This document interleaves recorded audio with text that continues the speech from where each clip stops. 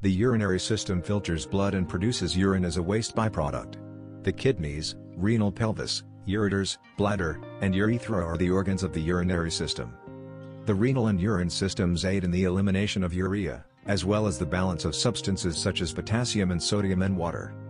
Blood pressure regulation and the generation of erythropoietin, which governs red blood cell production in the bone marrow, are two other key roles of the kidneys. There are two kidneys. This pair of purplish-brown organs is placed in the center of the back, below the ribs.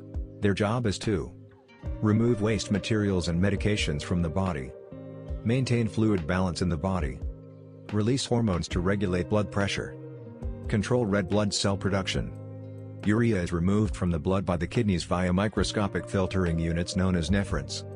Each nephron is made up of a glomerulus, which is a ball of small blood capillaries, and a renal tubule, which is a small tube. Urine